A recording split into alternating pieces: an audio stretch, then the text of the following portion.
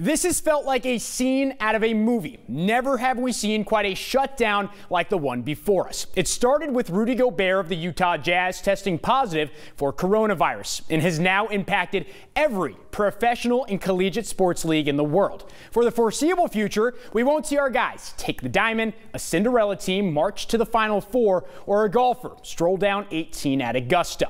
This situation is much bigger than sports, but at the same time, a tough pill to swallow for the thousands of athletes and coaches whose seasons have been stopped in their tracks.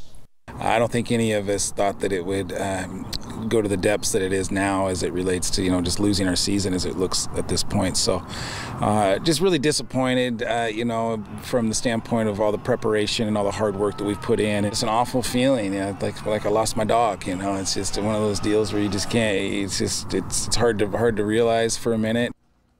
The Runners baseball team was only able to play 14 of their 53 scheduled games. Beard said that small group gatherings were all that is currently allowed. They originally wanted to hold scrimmages, but limiting activity is now their main focus.